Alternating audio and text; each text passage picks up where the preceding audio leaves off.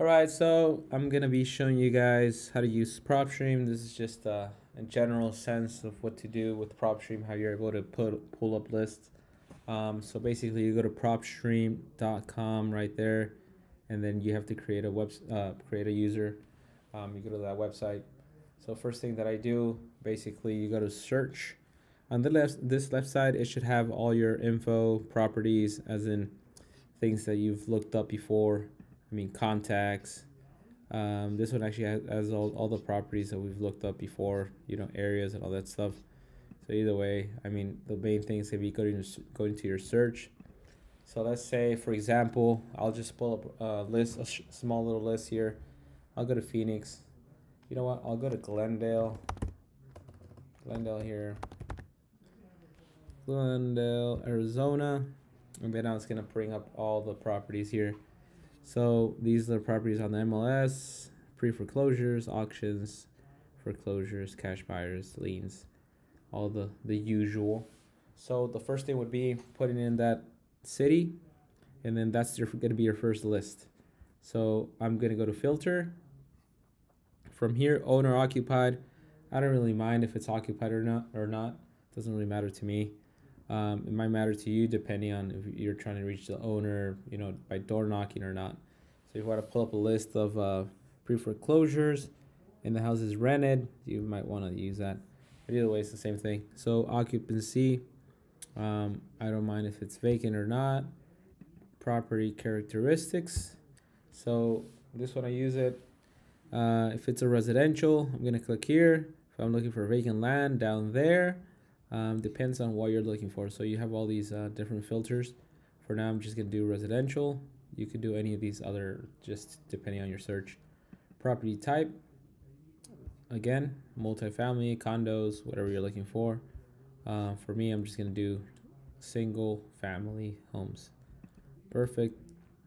Bedroom, to me, it doesn't really matter.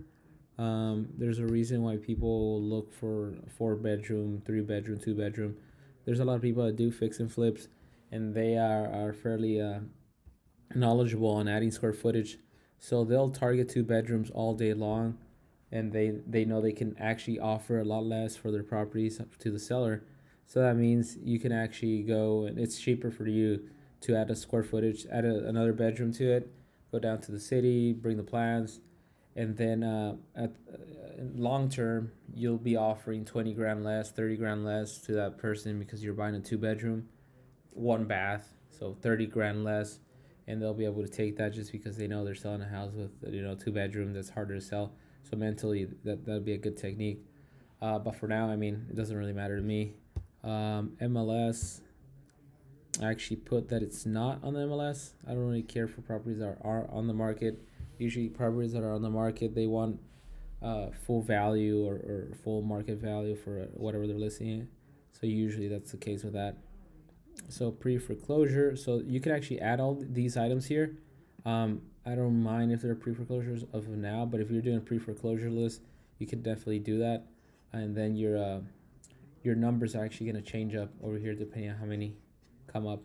So ownership, usually, I mean, a good rule of thumb, you can actually do 7 years or 6 years or more. I mean, depending on what you're looking for. So I'll just do 7 years of ownership. So I wouldn't do 1 year, 2 years. If they just bought it yesterday, it doesn't have any equity. If they bought it 3 years ago, it's probably still in the same condition. The person probably still doesn't need to sell. The house probably doesn't need any fixes. So, I mean, 7 years, a lot of things happen in 7 years. Kids move out of high school already, or maybe they got it before they went in high school. So a lot of things can happen in 7 years. So, and plus it has equity. So I mean, this might be a good number there. That I keep that there. Owner type, I usually do individual. I don't want corporate. Corporate is going to bring up a lot of the LLCs. Trust is going to do the same thing. So for skipping purposes, it's not going to skip corporates. You have to kind of figure out another way to find out their actual contact for a corporate. So I just do individual, and then as I'm clicking all these buttons here, my list keeps updating. Okay, so valuation is huge. Depending what you're looking for in your market, it might change. In my market, I know that the norm for a house that will sell pretty quick, maybe get an offer. Okay, got an email here. Cool. So basically, you have to know your values in the market.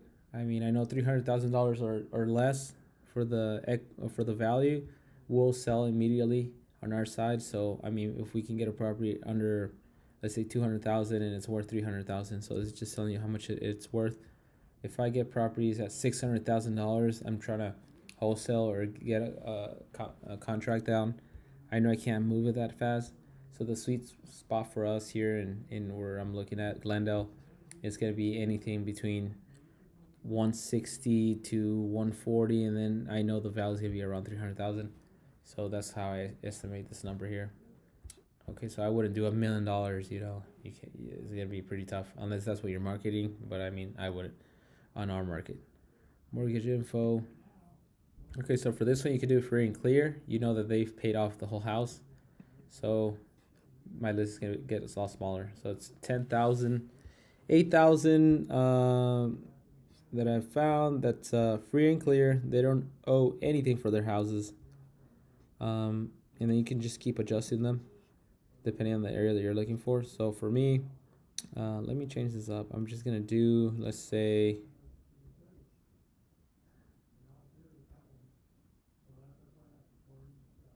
details, analysis.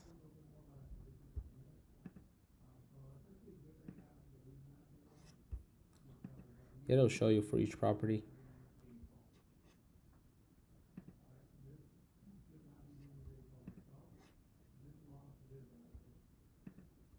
Yeah, I don't really care for that.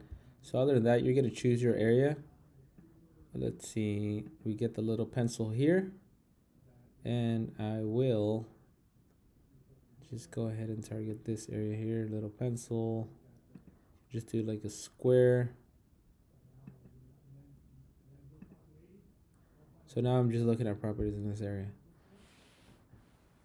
And then they should all come up here with those same filters that I just added on there. So now I have 1,177 houses with that info, and they're all fully paid off. Amazing, huh? So now you can actually see 4 of those are in foreclosure, and then you can actually adjust your list depending on what you're trying to do with that list. So let's go back into the filter. You can tighten it up as much as you want. Valuation, mortgage info. If you want more context, I would take off free and clear, and you can just add that they owe so much on the property. But as for now, I'm just gonna leave it there. It's liens. We're gonna do a smaller list here for the purpose of the training. Values, let's say 250. See how that changes our. Oh, there, 500 houses. They're worth around 250. All these actually, they're fully paid off. Okay, so what you will be doing, you kind of choose all the properties here. I've selected 577 properties. Cool. And then we'll add to list. So here we'll create a new list. And when creating a list, I usually suggest you make it as specific as possible. So basically, we're starting to add the date. So we'll just do 0 to 13/20.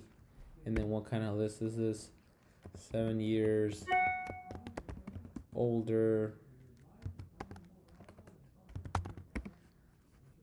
And then with this, I should be I should know what kind of list it is, and then I'll just do Glendale.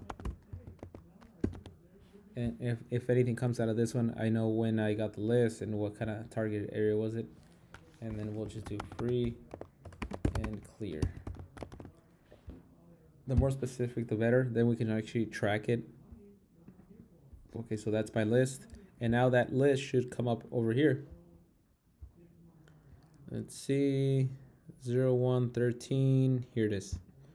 0113. Here are the contacts. They show up. Cool, perfect. Contacts there. So for you to skip it, you will go to skip tracing.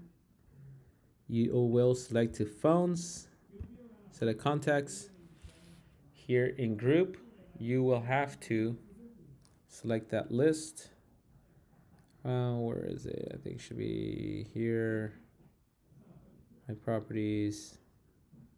That one. So we have the list there. Add selected contacts. We click OK. Next.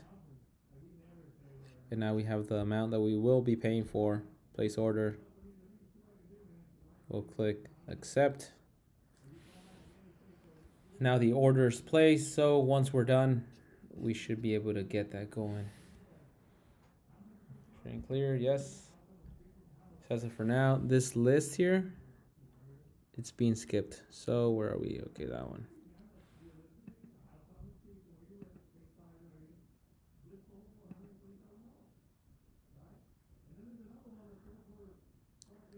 So where is it? Let's fade off.